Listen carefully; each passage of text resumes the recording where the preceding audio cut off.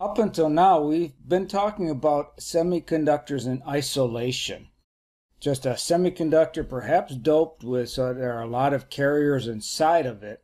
And we've talked a little bit about driving current through it and what the difference is between forward and reverse biasing of a PN junction. But we haven't really systematically studied what happens to the carriers when you pass current through a semiconductor, and that's what we're going to start looking at today. So we're going to take our semiconductor out of equilibrium. Equilibrium is a condition where there's no current going through the semiconductor.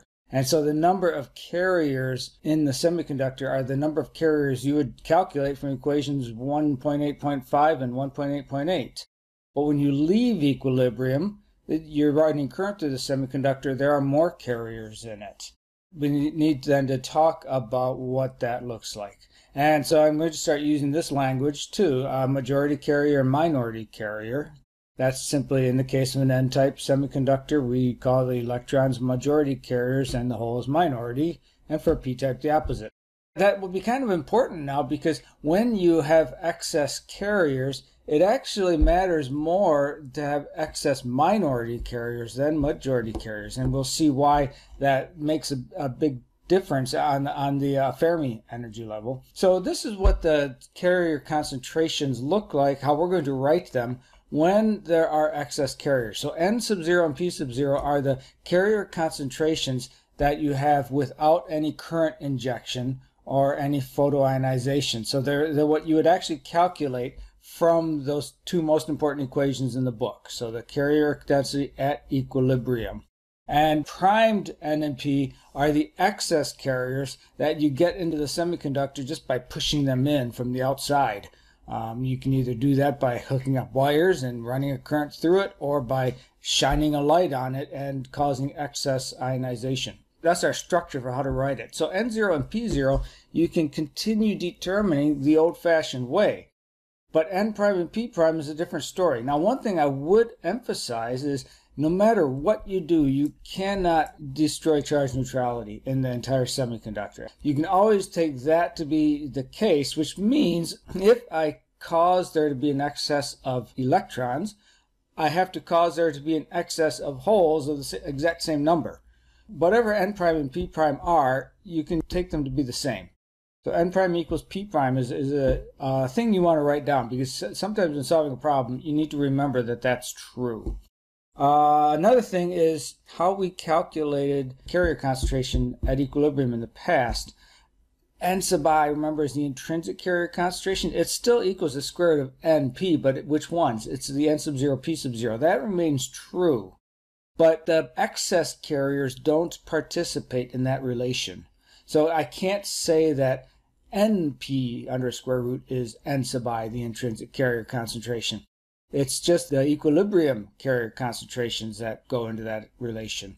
The primed values change things. So this is not a true statement when you have excess carriers present. Even with excess carriers present, this remains a true statement.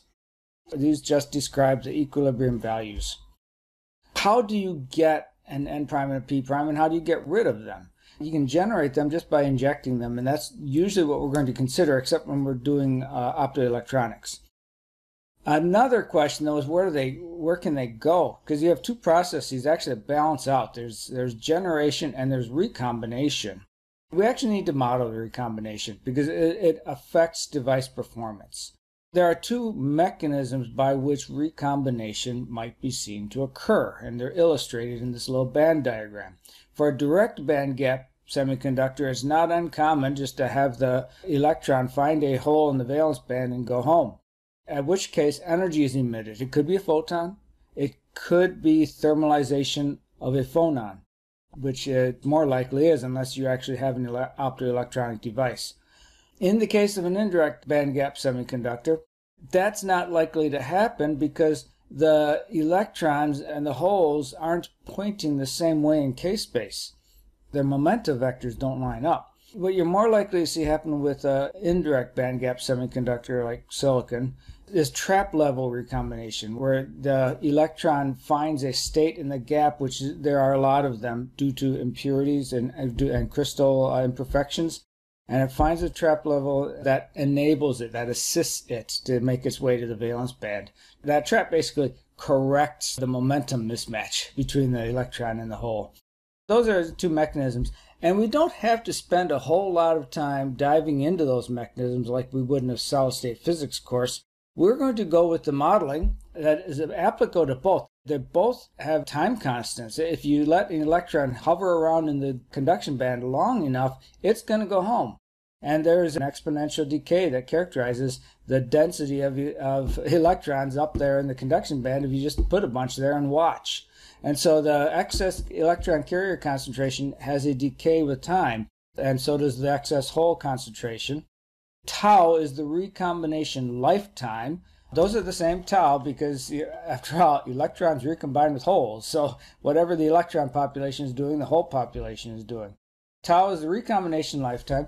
It's a lot longer than the scattering relaxation time, and I want to bring this to your attention now that this is the second use of tau in this chapter for two completely different things.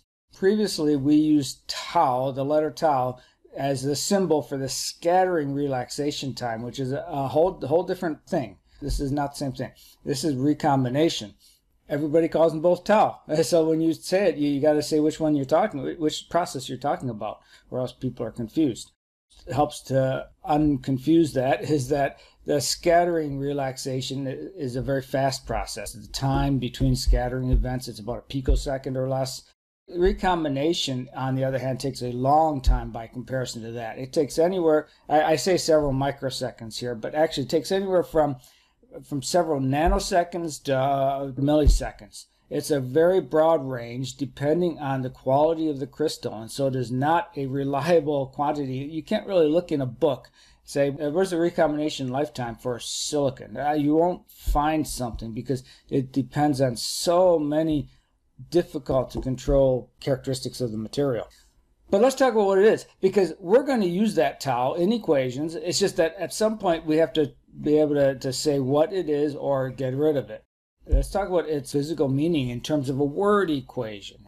The rate that electrons recombine with holes, if we just think about one electron finding a hole, if it takes a time tau, then you could say that the rate that happened was 1 over tau. And so if you have a population of electrons that have to find a population of holes and go home, the rate is going to happen, you can say, is 1 over tau times the number of electrons or holes that there are.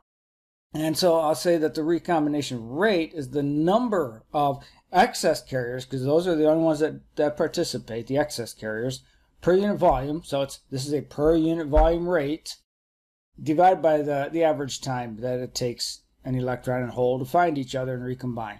We'll call it P prime over tau or N prime over tau. They're the same. They're equal.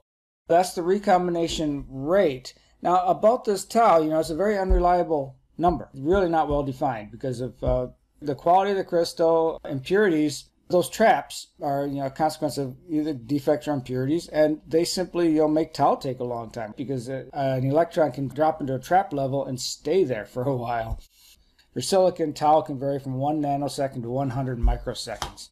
So we'll come back next time and talk about what effect having an excess in carriers has on the Fermi energy. And we're going to introduce a vague concept called the quasi-Fermi energy, which is important enough that you do want to pay attention to it. Don't brush it off because it's a little abstract.